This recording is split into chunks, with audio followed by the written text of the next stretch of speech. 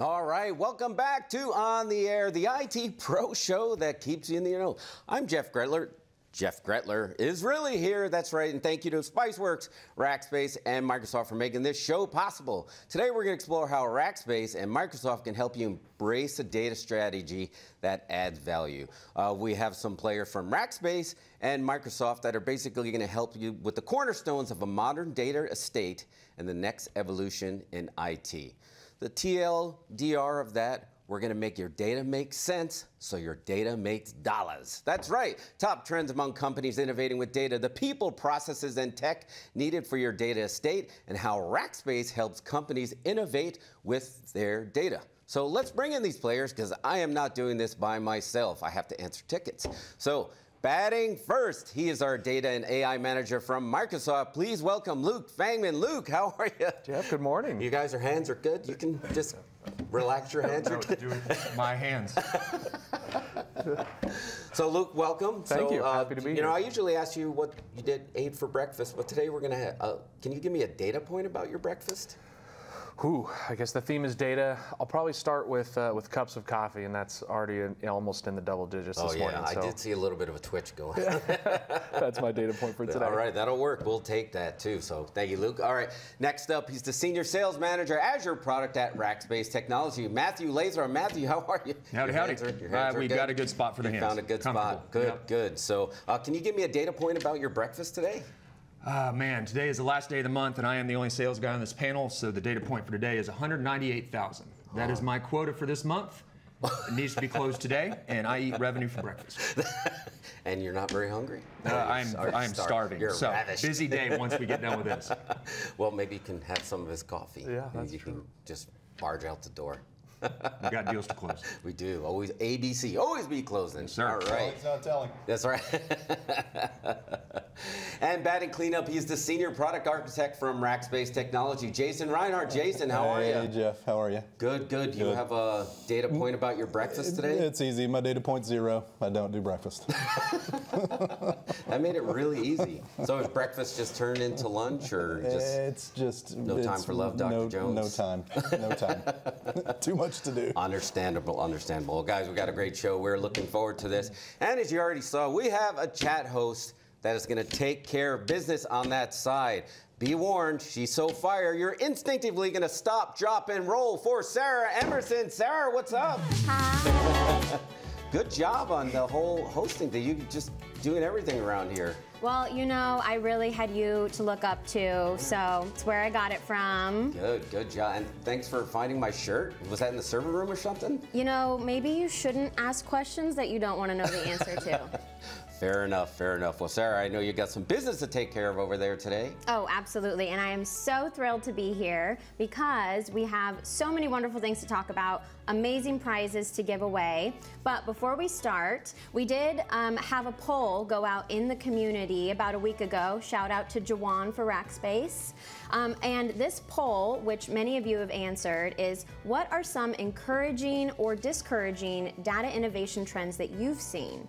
We've already had a couple answers come in, and we love them already, so keep them coming. We want to hear more.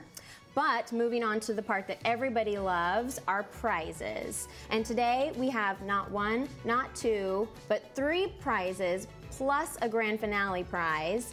And what you have to do for those who, it's been a minute, it's been a while, submit a question, and if your question gets featured, then you have the chance of winning a $25 Amazon gift card, which, who doesn't want that? The holidays are coming up. You can use it for anything, anyone, maybe yourself.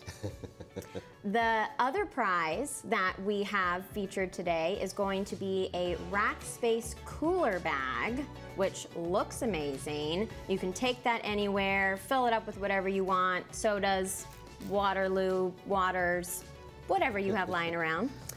And then the third prize that we also have is going to be a JBL Bluetooth speaker. Now that looks awesome. I don't know about you, but I listen to music all the time, and so having something like that would be amazing. But last but certainly not least, one lucky attendee today with their question selected is going to win a Nintendo Switch, the OLED model. and that looks fantastic. I would definitely want that. So those are the prizes that we have today. Please remember that our chat follows our community guidelines. So keep things fun, keep things spicy, but make sure you keep things professional. All right, back to you, Jeff. I think we're ready to get started. All right, let's get, and hopefully you have our people in the community that are going to ask our questions, and then we can split the loot. Wait, I said that on camera. You weren't supposed to mention that. Those gifts look sweet. So you guys brought some sweet swag with you. So we're excited to get this going. So let's do an icebreaker segment. Let's lube the pipes. Let's get the brain waves flowing. So today we're going to be talking about, and Luke, we'll start with you. We need a piece of data that captures you. Number of steps in the day, high score in a video game, the number of times rewatching The Big Lebowski. The data really brings the room together. So what's a data point that describes you? Well, while I am a big purveyor of the dude and a lot of his work, I would say that the best data point that describes me is probably 13. And that is the number of times I've seen Jimmy Buffett live. Oh, that's right. Yeah, Parrot Head, right? And you do, I'm sure, the whole experience singing along in the parking Very lot. much, yeah. You got the dress too, you cosplay. There's certainly elements of hula skirts involved in my wardrobe typically, yes. That's a good run. 13's a solid run. Awesome. Matt, what about you? 2 data points, same number, 1. I am also the only Aggie on this panel, so we have A&M has 1 win against a top 5 ranked opponent. All right. Aggies. And we also have another one goal scored against Iran. That's right. The Men's World Cup, so on the next round. So that's right. USA. USA. Do a wrestling chant. I love it. Yeah, that was very exciting here. We could have broke it here live. Yeah. The news. One day late. Yeah, we missed it. So. Jason, what about you? We need a data point that really describes you. Yeah, so this was a very tough question. This was probably the hardest question I've ever had. 8. 8? The number of retro gaming consoles that I have. Oh, that. And they're all playable, Jeff. That's what I like. That's what's cool. Yeah. So. I mean, you're talking to the right community. You have, and these are the big ones. You're not talking about the little new retros. Starting at the Atari 2600, the big guy. Yeah. And then on up to the Xbox Series X. Joystick and all, playing Yar's Revenge. I've got the paddles. Got the paddles too. The little paddles, and then joysticks, and then we upgraded to one of the joysticks that have the 2 buttons on the top. Oh, nice. Oh man. That's perfect for brain breaks during the day if you're working from home. Absolutely. You just go jump to a console. I love it. These are great data points. I think we're gonna have a great show. So let's get started. Luke, we'll start with you.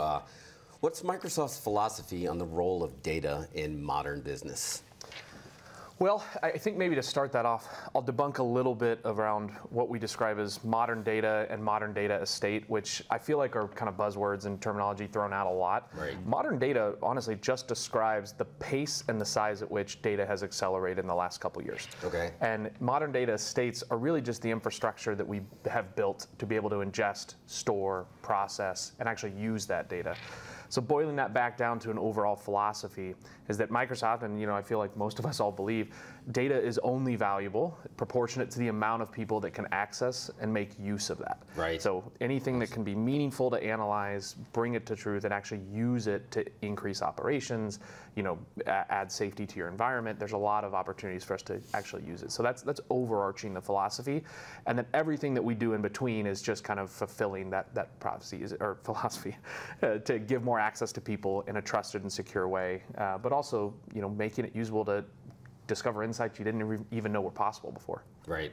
So you're saying you can't have a livable household if all your stuff is in storage, just it's stuffed in there, right? You have to have it livable, make it make sense. Yeah. Make the dumb data smarter. Yeah, right? that's We were talking true. about that earlier. So that is good. Matt, well, what about you? What are some of the demands you're seeing from Rackspace data customers, and what opportunities are there to harness these data in new ways? Oh, heaps of opportunity.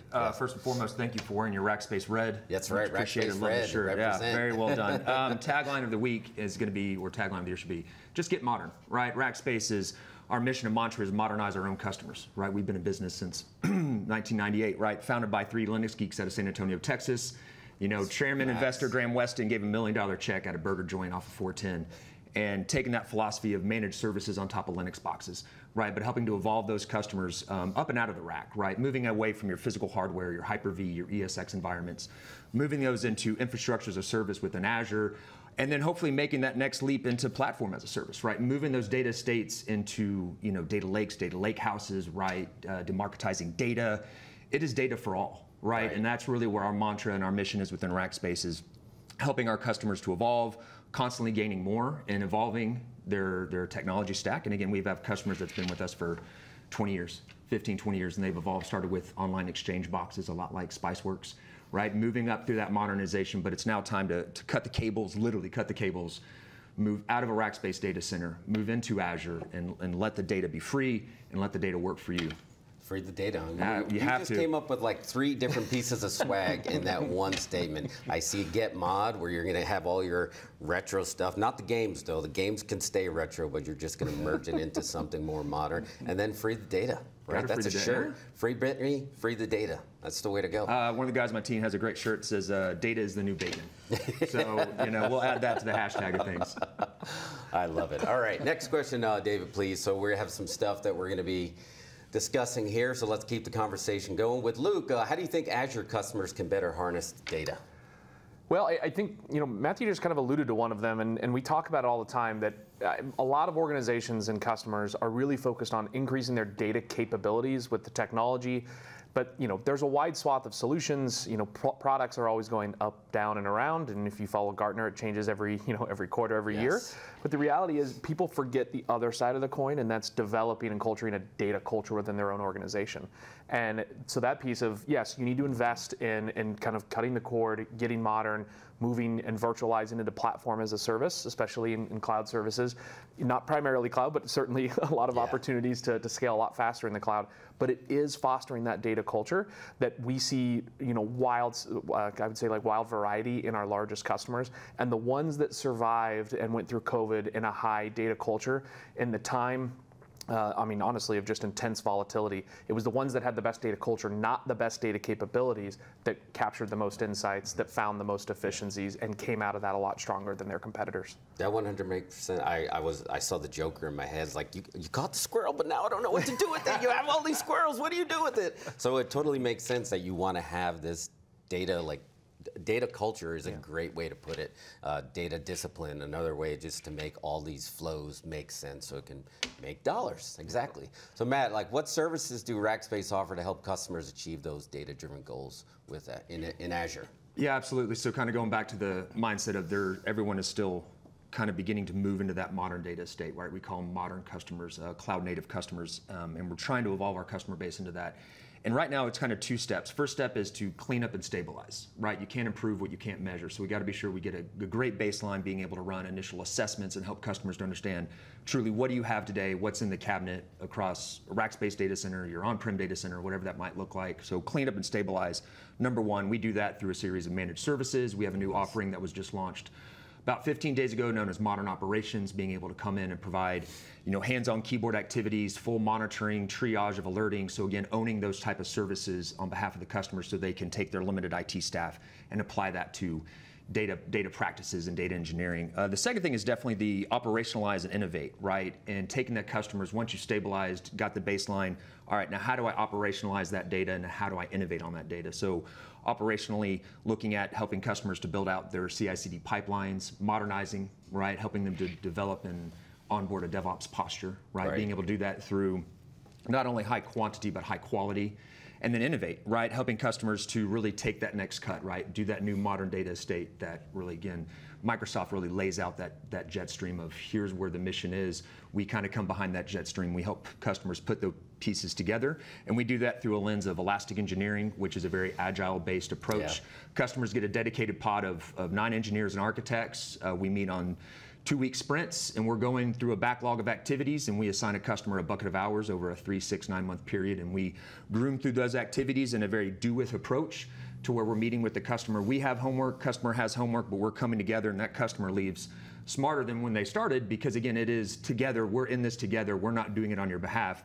We also do have professional services. So sometimes customers say, I don't have time to iterate with you. I don't have time to be agile. I just want you to go and do this migration and go away. That's fine. We'll do a scope of work. We'll do the migration behind the scenes, and we'll come back to the customer with a deliverable. But again, it's really up to that customer, not only the project at hand, but how engaged do you want to be? where do you want to be and how can we do this with you? And again, it's an ever-evolving practice, but we've been in the services business for over 22 years, and managed services is at our core of what we do. So I think it's just the natural evolution of taking managed services and moving it more into sometimes some project-based work. Yeah, everything you're saying are ringing all the bells for me, because I think a modern IT environment is all about relationships, good relationships, whether it's with your coworkers or with your vendors or your partners that actually will help you get the most out of everything, because there's just too many blind spots and everything's moving too fast. So when you're singing all the right songs to me, when you're just like, we're gonna help you do this, that's all I needed. I need more stuff off of my plate, because nothing ever really stops. This audience knows nothing ever really, we don't get those breaks. So speaking of relationships, Jason, like what kind of assessments does Rackspace provide to the customers? Yeah. Like what? So Jeff, just to follow on what Matthew was talking about, and to carry on from what Luke was talking about with philosophies and ways of doing things. The reason why we call the new offering Modern Operations, because it's a different way of thinking about how you treat the public cloud. Because it's a transition. It's a different way that you build your business processes. It's a different expectation for your people and what they're expected to learn and do and know. And everybody talks so much about the technology, but it's more than just the technology. And so that's where the solution assessment stuff that Rackspace does, that's what's so valuable out of the assessment programs. And I think the better question is what doesn't Rackspace, assess? Right. We'll pretty much assess, most things, but when it comes to data, just the Rackspace foundational assessments of understanding where you are today, and then what does that roadmap and what does that blueprint or translation look like for how things need to be down the road once you've started on your journey, because that's what that's really ultimately what it's all about is, I got to know where I am to know where I'm going to be and then how to get there. Right. That's the core tenet of any of the assessments that we do. And it's having those relations. Yeah. And I kind of liken it to like getting a U-Haul to move out of your house versus hiring a movers. Because when you notice when you hire the movers, it's like, that went really fast. You made that look really easy. It's like, look, because we do this every day. We have multiple customers we're doing it. You're trying to do it just this once. You're doing it by yourself. You're trying to save some money. It's exhausting. It's tiring. Data's hard. It never stops. Yeah, exactly. Data's hard. Data is really hard to wrangle, to make it make sense. So having those types of partners is invaluable. So Jason, along those lines, how does Rackspace empower those customers when it comes to their data estate? Well, it's data that we're collecting in the assessments. Right. That's that's true. The data from the assessment drive the outcomes. We want our decisions to be data driven. And that's the value that we bring out of the assessment program, is we are making data-driven decisions, based on the inputs of where your business is, the business challenges and the problems that you want to overcome. Here are solid data points to actually get you started down the path. There's no magic bullet answer, to any of that. It's more a collection of, here are the possibilities. You hear the term, the art of the possible. That's what you're really getting out of the assessment, is here's the art of the possible. And then to add on to that, hopefully through the process, we've developed a partnership and we'll help you down that path. Awesome. And help you realize the art of the possible and what's like more swag. The art of the art of the possible. Let me also add on to that, because I think it's an important piece on here on how you actually empower. Is one of the pieces is that we typically see early on the stage that most organizations and customers are not aligning early on giving access to their people to a different skill set. Right. And what Jason and Matthew were talking about on how do you do managed services on getting a handle of a migration with experts that kind of know a little bit about the technology, but your people are the ones that always understand the business processes and your business the best. So you want to unlock them to be able to learn from experts that they can bring in and work alongside. And that's always been the best training, is being able to work on a team like with a Rackspace team, and Elastic Engineering is a great example of this. You can work alongside people that have been doing this across industries, across companies for years.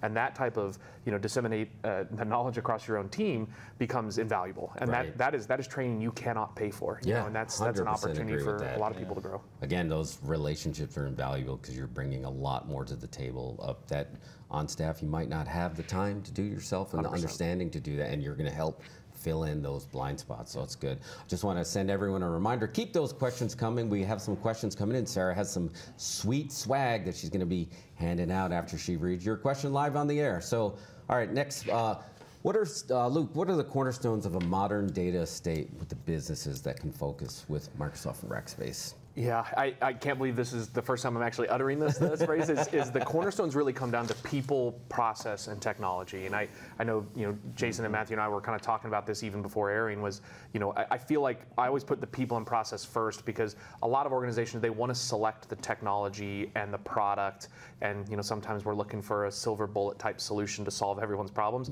without focusing on the foundation, which is your people and processes of your own business. And within people, you've got skill sets, you've got training, you even have new ways of operating, new operating models that have to be put in place before you're going to make an enormous transition to cloud operations, which in the most cost optimized way to run the cloud, it does fundamentally change how you run and operate your business. And then the technology, between what Microsoft offers in Azure and what Rackspace can kind of help customers understand, is how to maximize and run a cost optimal environment within the technology available at that time, but also set you up for success as that technology continues to advance and change. And so the cornerstones, like I always try to hammer this in, it is PPT. It's not technology first. It's always people and process. The technology is easy, right? I mean, the technology is largely finite. I mean, it is what it is, But the people and the process, I mean, that's the really hard part, But the right tools, again, data visibility. Exactly. Right? Power BI on top of your data state gives you more visibility into data. Right? And it really comes back to, okay, now you've been sitting on this data for 20 years, now you have better visibility.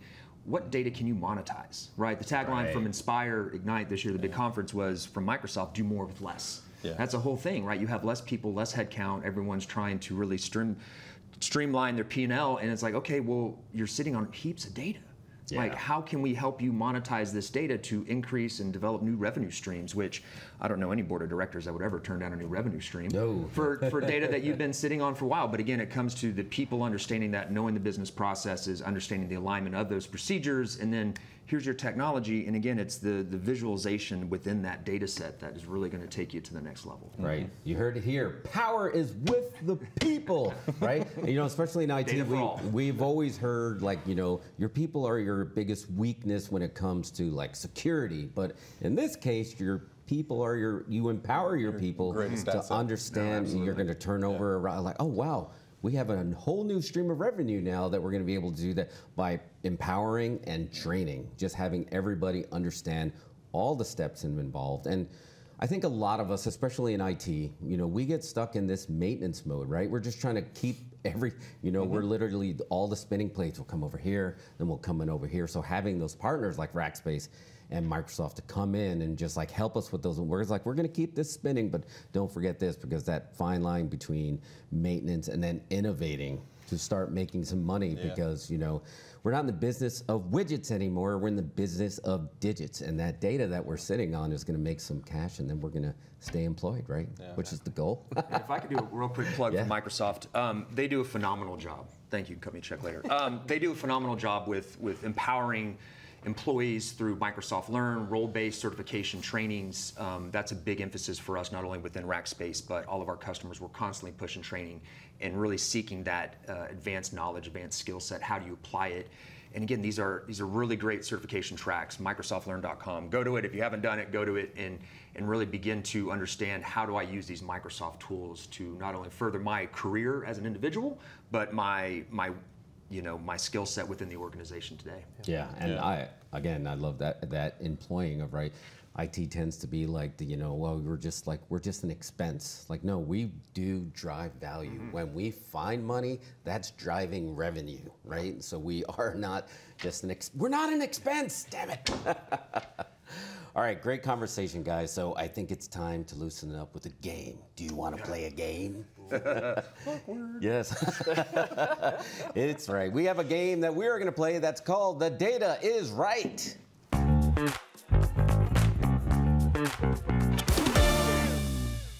That's right, and right before the show we came up, why wasn't it The Spice is Right? Honestly, that was brilliant. That was fantastic. Fantastic.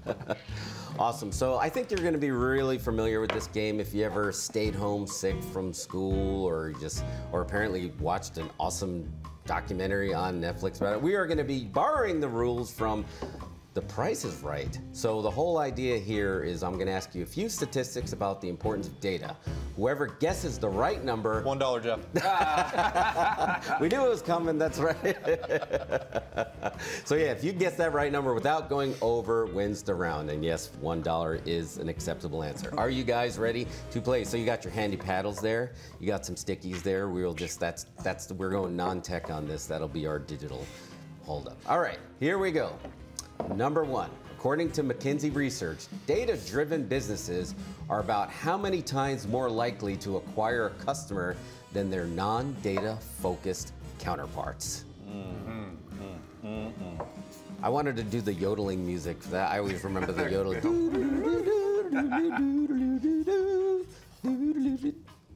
All right, we all have answers. He did. People, cheaters. All right, Luke, we will start with you. Let's see your answer. I went with 8x. 8x, huh? Yeah. You want to? You Googled I it, didn't you? feel like from digital strategy, like McKinsey, they like nice round numbers, so I was going with 8. Yeah, 8 is infinity, so I like it. All right, Matt, how about you? Well, Jeff, I went with 8 as well. I had to make my 8 a little bit more round. My calligraphy wasn't really good this morning, so it is a good rounder. So I went 8. That was nice. All right, Jay. 10 times. 10 times more likely. I'm quite a bit more optimistic than these guys. All right, you are the optimist. All right. So I do have the answers here. Let's see who our winner is. The answer is 23 times more likely. What? Jason, the optimist, you are the winner of round 1. Very good. So yeah, you're right. Good job. Okay. Optimism is the way to go. Hope will keep us alive. That's why I didn't win the Powerball. That's right. This is the first time I've ever won anything. All right. You haven't won yet. Yeah, we got two more questions. Let's see if we can keep that momentum going. All right, number 2. How much more likely are they to retain that customer? Same question.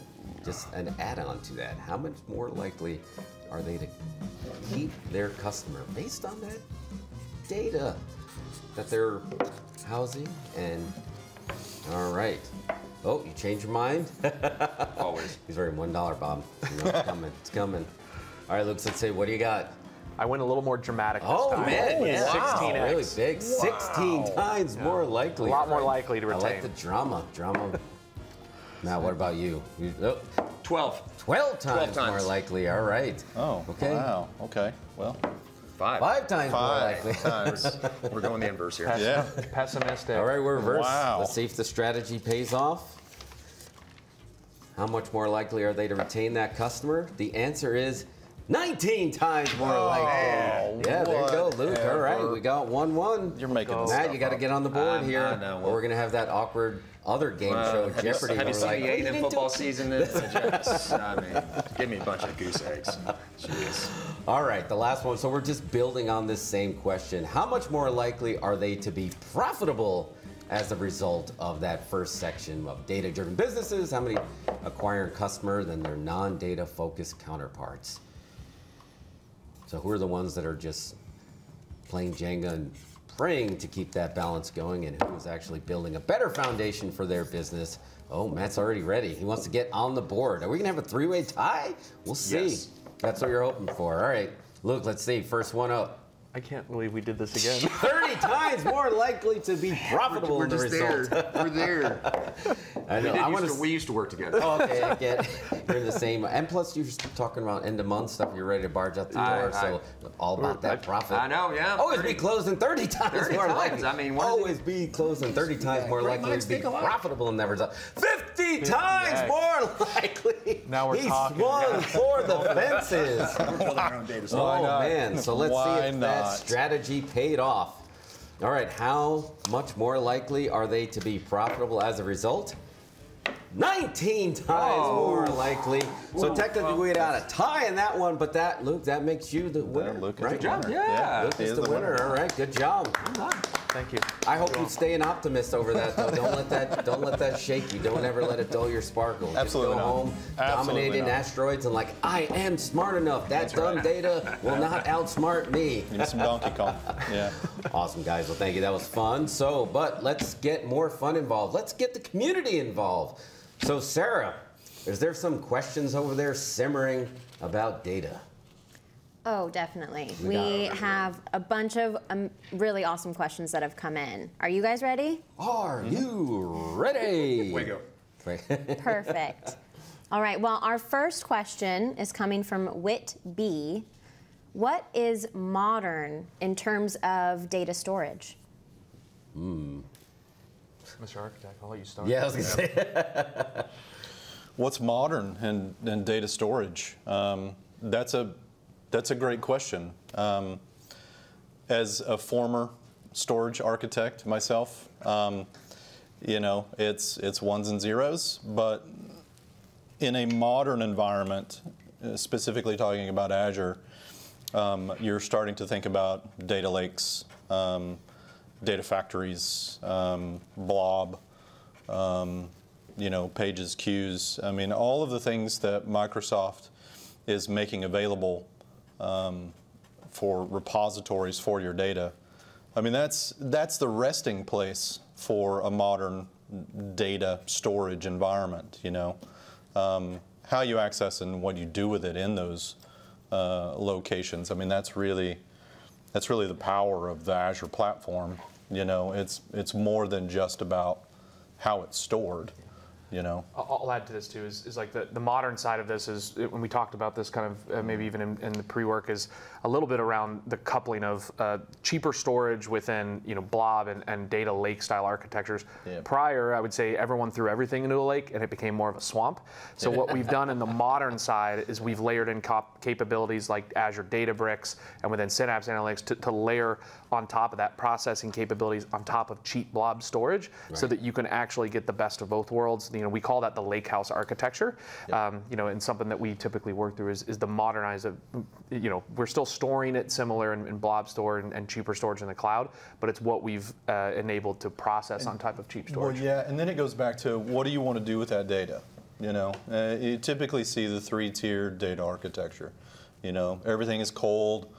You're doing things with it. You're teaching machine learning. You're teaching all of your AI and stuff out of that bigger cold storage that really isn't doing anything.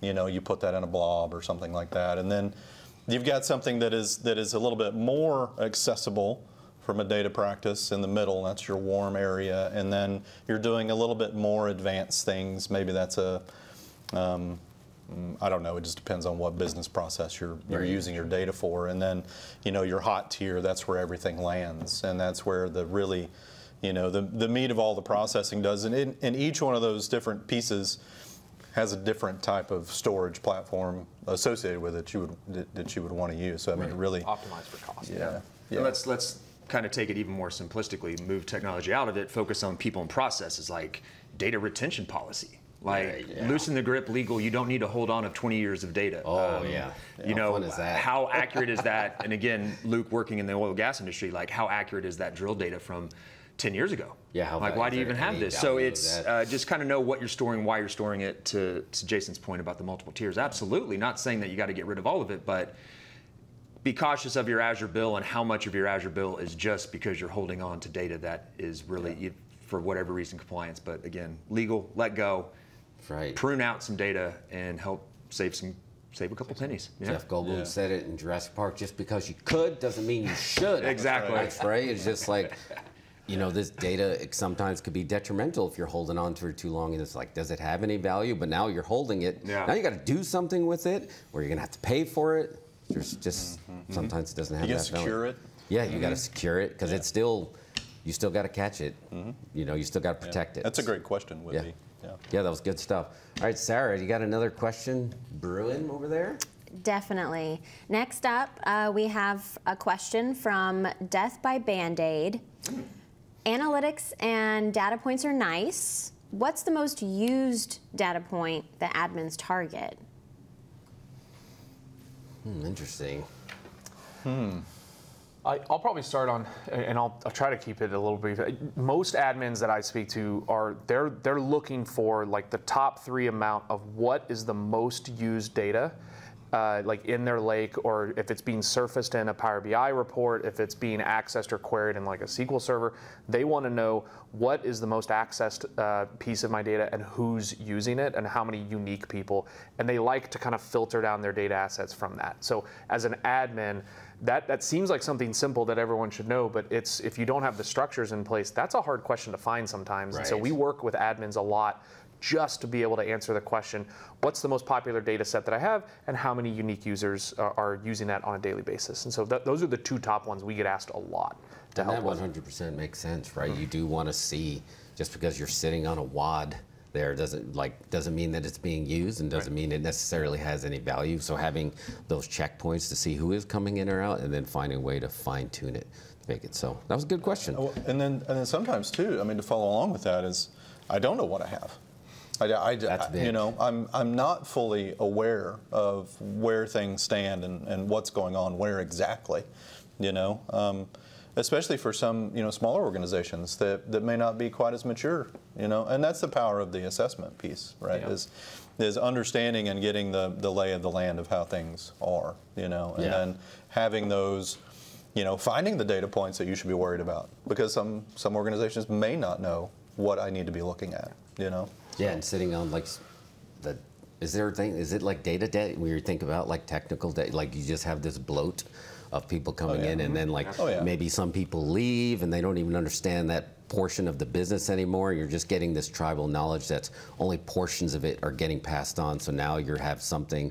It's like, well, I don't know. We've always done it that way, and no one's ever really took the time to look at it and understand it. It has a lot of correlations to almost like identity management and Active Directory. Bob set up AD 20 years ago, and we're not touching it because Bob got hit by a bus. This is same Bob. thing with data. We're just sitting on all this data, and we don't want to do anything with it, or we don't want to delete it, we don't want to prune it. We're just unsure because we had 1 or 2 people that did it, and now they've left the organization. So again, the democratization of data, giving it to everybody so everyone has visibility, and then you can make a group conscious decision on this is what I need to be doing with my data. Right. Yeah, we always blame Bob whenever Bob leaves. It's just like, Bob did that. I don't know why that's set up. But here, you know, you bring up a great point. The great thing is, like, you can turn something off and you can find out what it does. The terrifying thing is you can turn something off and you can find out what it does. Absolutely. And that's great, and it's also terrifying. Awesome. Good question. All right, Sarah, we got some more questions. They're simmering. People want some swag. Oh, for sure. People are filling in with the questions here, so buckle in. All right. Well, what R. Roy wants to know, what makes a good data culture? What are some specific examples? I'll start easy. I'm going to go, because Rackspace is an organization that we are cornerstone on the Strength Finder. So when you work at Rackspace, you go through your strength assessments, you understand it. And I think the number one thing within a data culture is you've got to have individuals that are in the learner mindset. Yeah. You got to be willing to learn, and if you're not, then you're going to get passed up by somebody else that's going to come into the organization that does want to learn and wants to flex some muscle and show, I've learned this, this is how I can apply it. So don't be scared of new technology. Do not be scared of the new services. Embrace them. I'll go back to Microsoft Learn. Get schooled, right? Educate yourself, do yourself a favor, and learn about it. That single systemitis has been something that's been in the industry for a long time, right? And it's just, you want to keep doing what you know, but you know, if you don't innovate in your own career, right, learning new things, it's going to get you one way or another. Yeah, and I'll add there, so even a best practice, and specifically like when they ask about the data culture, what we see honestly, as a best practice, some of the best organizations, they have 2 formal groups, and that's a community of practice and a community of excellence, or a center of excellence. And so center of excellence has become, it's a way to kind of organize and centralize and govern. And then the community of practice is exactly what Matthew's talking about. It becomes users in the business that are interested in driving analytics, learning a lot more structure. And those 2 combined become almost a very intense, good nucleus of data culture. We see that across the top organizations on the planet have these formal structures and informal communities that meet monthly, they educate each other, they learn from mistakes. But a lot of people are asking us, well, how do we set up the best in breed? Like, the best in breed started 5 years ago with a lot of mistakes. And their communities built around each other, and they learned, and now they're at a place where they're kind of running really well. So that's best practice for data culture. So I mean, talking about the center of practice and center of excellence, those are great for enterprise. But the smaller customers out there that do have valuable data that they need to mine and they need to figure out how to use, that's where you should lean on a partner to be your center of excellence. Right. I mean, the whole point of all of that is just to have a frame of reference and a guiding star, if you will, on what you want to do with this, and then some support and education and advisement as you go. I mean, that's really both of what you guys were talking about. That's all. No, and that 100%, like, again, we were talking about relationships earlier, and just, it's valuable. It will bring value in the enterprise. In the small and medium business, it's vital, right? Because you just don't have enough people. You don't know what you don't know. You have to, it's like being jumped from all angles, and you're getting it from all sides, and having those partners who've been in, it's not like these are fly-by-night companies, right? I mean, been around and seen it all, and as storage became cheaper, it almost became detrimental in a way, because it's so cheaper and easier to just put it here, just put it here. I have to make this migration. I don't know, just forklift it over and put it here without even looking. Then finally it's like, what the hell is in there? Like, what are we moving here? There's tons and tons of data. Is there any value? Why are we moving? Who's using it? Inventory it to see who's actually accessed it. I mean, this is all perfect. And so that's a good point to follow on with that, because when you do things like that in the cloud, it costs money. It does, yeah. Now and so now you've got to have this culture of everybody has to be fiscally responsible. Yeah. I mean, not only are you focusing on the technology and now this new process of how you're treating your data, but now it's the fiduciary responsibility that you have when you're operating in the cloud, And so you have to think, I mean, everybody does, not just the C-suite, but the admins, the engineers that are taking care of this every day. They've got to be cognizant of those things. Yeah, so. and legal compliance. No, you're not going to just throw it on a drive and put it here. There's liability with that too. Yeah. So I mean, that kind of culture, I think, and that speaks for all of IT, having that kind of like, we're all in this together, treat it like your own money, treat it like your own data. That's how you're going to stretch not only your career, but the business. So good stuff. Sarah, más por favor. Are you ready? Yeah, we're ready. Our next question comes from SkillPoint. What steps should organizations take to ensure vendors have reliable data security practices in place? That's a good question, because you see a lot of like questionnaires that you had, like, before you're going to touch our stuff, we're going to need you to check all these boxes. But what would you guys like what you've seen? I'll probably be very quick here, and this is a little bit around of experience. And check your vendor on what their response was the last time they had a vulnerability. Yeah. And that's because it is not if you have a vulnerability, it's when, and it's about the response afterwards. So you can see the ones who are top of security. They have consulting firm and people around the world like trying to hack them constantly. They paid for that just so they can discover vulnerabilities before they become issues. And then what is the response following? That's my biggest piece of advice there. That's huge. Nobody wants to end up on the news ever. Yeah. Do not end up do not be trending that way. And I think you got to pick the best of breed, right? And Microsoft, bar none, is leaps and bounds above the security world from AWS and GCP perspective. You can just go anywhere on the Microsoft website, especially on the compliance page, and look at the list of all the compliancy. But beyond that, it's really helping customers to understand, okay, Azure's my backbone. It is compliant to this level, but I also have my fiduciary responsibility as an admin within the security team to own this. So it's being able to bring all that telemetry that you're getting from all the different sources, being sure you're bringing it to log analytics, surfacing it through a single pane of glass SIM like Sentinel, and then being able to see that, right? You can't triage what you can't see. And so you can't just push it all off of Microsoft and say, well, Azure has it secure. Oh, absolutely. But what are you doing the last mile, if you will, from your own infrastructure, from your own perspective, with your own procedures? But again, being sure that you are being able to look at that through a single pane of glass and be able to, again, have those remediations at the ready. Yeah, you have to stay vigilant. Totally agree. Jason, you want to add anything? No, that's spot on. That's right on the money. Awesome. All right, Sarah, can you have another question for us, please? Yeah, absolutely. Next up is from Rascal Forest. Rascal. All right. Yeah. I like it. That's awesome. As network technology becomes better, quicker, more resilient, and more broadly available, will we ever see a day in which local storage is no longer necessary?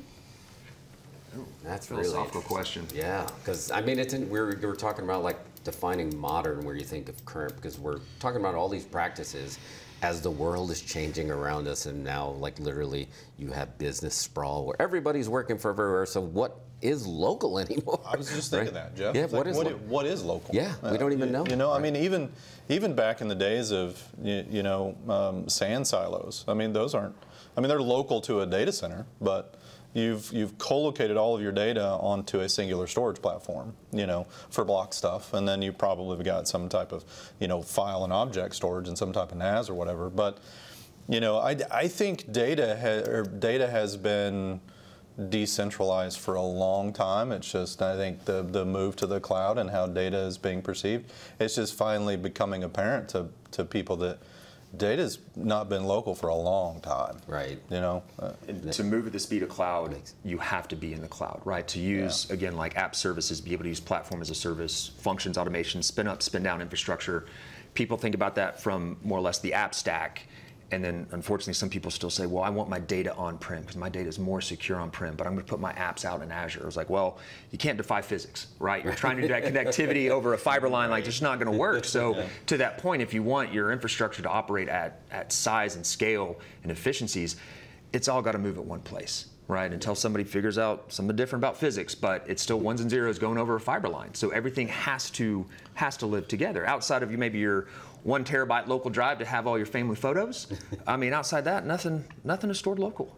I mean, yeah, your data will be safe if you lock it in a bank vault on a disk, but like, are you going to talk to it, and is it going to have any value? Yeah. No one's ever going to get to it, and that's the problem sometimes. No one's going to ever be able to get to it. There's a lot of developers out there right now that are completely disagreeing with us, because when you're pulling down code to, start developing the next feature or squashing the next bug, I mean, you're pulling down data locally and you're working with it locally. But there are even solutions around that as well, so that you don't have to run into that situation. Right. Or maybe you do it like Pied Piper on Silicon Valley, where the data is stored everywhere. It's Where's all the over data? the place. It's everywhere. All right, yeah, we got some questions still, so we're going to try to get to all of them, so we'll make it a little bit of a lightning thunder round and see how quick we can get all of these going. So Sarah, fire away. Yes, Shoot three them. more. All right. Zach IT wants to know, What's up, Zach? in terms of starting to build skill sets and knowledge, what is a good starting point for those who want to get a better understanding of Microsoft's data management space? Call it out again. You've called it out twice. Microsoft Learn. Yep. MicrosoftLearn.com. It's the Bible of all things education for Microsoft. It's just absolutely amazing. And then, Luke, would you like to maybe plug our friend over at Microsoft and his YouTube channel? Well, I was going to say, John Saville, YouTube is a great resource. So I'll rattle off. John Saville, read his stuff, watch his YouTube. Enterprise DNA is also one of my absolute favorite Power BI if you want to learn visualization, and then Guy in a Cube. Those are my 3 YouTube channels that have taught me almost everything. YouTube, man. You can do anything now. There's nothing wrong with doing a Linux Academy or Udemy or something like that, I mean, those are all good things. Yep. All right, awesome. Sarah, you got another question for us? Next up is from Sudo Su Celorex. Su Studio. Shout out to Phil Collins for a throwback. When it comes to mission critical assets, does Rackspace offer redundancy? Absolutely. Boy, does it. Azure offers redundancy. Absolutely. Not only do we have redundancy within Azure, but we have redundancy within people, practices, procedures. We're a 24/7, 365 global organization. Rackspace never has a day off. Absolutely not. Yeah. Ask Rackspace, reach out to get HADR capabilities, especially on something that's mission critical. I mean, a lot of the times it can be completely re-architected just to be seamless and through. So, yeah. And that's actually part of our component offering within modern operations. We put hands on keyboard to help enable, simple things, backups, DR failover, being sure we're meeting business continuity goals and SLAs. So it is in our bread and butter. We've been doing this thing for 22 years, so we welcome the opportunity to do more of it. Working 25/8, 366. Oh. Absolutely. Awesome. Sarah, we got one more. We do. Our last question is again from Rascal Forrest. He's really just trying to, up those entries for those prizes here. But the other question and what he wants to know is, as storage becomes quicker and cheaper on the consumer side, why does it seem like enterprise solutions continue to rise in price? I mean, I'll take the first quick stab, and a lot of that is just because as the technology offerings, especially in SaaS, continue, they're doing a lot more developing and coding on top of securing and decoupling and actually working on processing. So where you get a lot cheaper in cost optimization is owning that data engineering yourself and then exposing that to different apps and capabilities. So when you're combining everything into a SaaS point solution, that's why the prices typically go up, is because the security infrastructure has to be more. You're doing a lot more logging, some other capabilities, and they're also developing their own connectors to work with really on a multi-cloud, within all three of the major hyperscalers. So that's usually the trend that we've seen on why it's going up. But as storage and processing continues to go down, that's where opportunities for you to own a little bit of that data engineering where you can capture cost optimization. That makes sense. Not knowing that side of it, I would assume, the consumer side, versus like the corporate side, there's going to be a lot more complexity, right? I think on the consumer side, it's a little bit more plug and play, just let it go, let it rip, just plug it in and it'll work. Where I think on the corporate side, for businesses, you need some complexity because there's a lot of processes. Now we're trying to make money and we're trying to make this stuff make sense. It's not like just taking your photos and just dumping it somewhere and you have it and you feel better and you go to, we need to make this stuff make, that's what I'm guessing why there would be a little bit of, there's a lot more complexities. It's easier to consume. Yeah. You know, I mean, it's much more, it's more readily available. You can, you tend to consume more. I mean, going back to assessments, and I know we're running short on time, but one of the things is addressing, FinOps, and what that looks like. It's like, where do we need to cut the consumption of the things that we're doing, and where can we increase? And then over time, it's this shifting. I'm consuming more, but I'm paying less. And so that's one of the core tenets of adopting the cloud is, doing more with less. Right. But we didn't plan these callbacks, by the way, too. It just happened. That was, we're just calling back everything. We just TLDR'd everything we were talking about the entire time. So good call, Jason. All right, Sarah, thank you so much. Those were great questions. So we're going to pick a winner here soon. But before we go, I'm going to give you guys each an opportunity to give your log line of this movie that we just all viewed. I was thinking Lake House, and I was like, oh, man, I remember Keanu Reeves, Sandra Bullock. Yeah. Keanu Reeves was in there. He was Neo. He worked with data. Ones and zeros. It's all together. I see hexagons. So,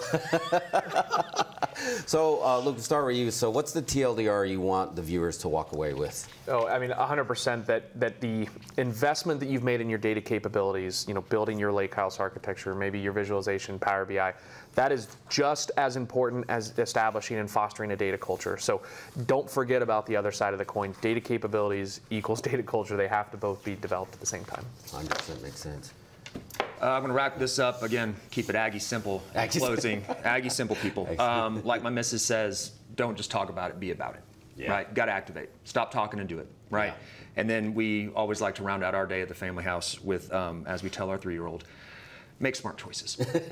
Right? Just make smart choices, and it's going to come back to you tenfold. I see you driving away from a client. Make good choices. Make good choices. Sign the contract by today. Awesome. All right, Jason, let's finish it off. What's the cloud's a journey, man. Take the ride. All right. That's it. Amen, brother. Just get started. get started and do it. You know, figure it out as you go. It's awesome. Yeah, and it totally makes it like, yeah, the analysis paralysis. If you are sitting there for waiting for perfect conditions, once this happens, I'll move. You'll never go anywhere. Life just doesn't work like that. Once I have this, then I can do that. Yeah. Universe can't multiply by zero. You have to take at least one step before you can start adding on to those steps. That's right. This is fun. This is good stuff. I feel learn all that. So let's give away some of that sweet swag that you guys brought. So Sarah, swag.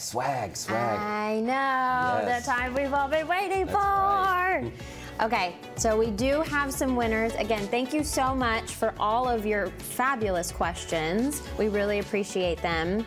However, it's time to announce the winners. Today, the winner of the $25 Amazon e-gift card is Pseudo Sue Celerex. I know. Congrats. And then next, the Rackspace cooler bag goes to Rascal Forest. Rascal. That'll fit you 2 briskets and a 6-pack of beer. That's all you need. Perfect, it's all you need. The next prize, the JBL Bluetooth speaker, goes to Death by Band-Aid! Yay! And the grand prize winner of the OLED Nintendo Switch. I can't wait to see what you do with it. Hopefully Animal Crossing is one of the things you download. That is going to Skill Point!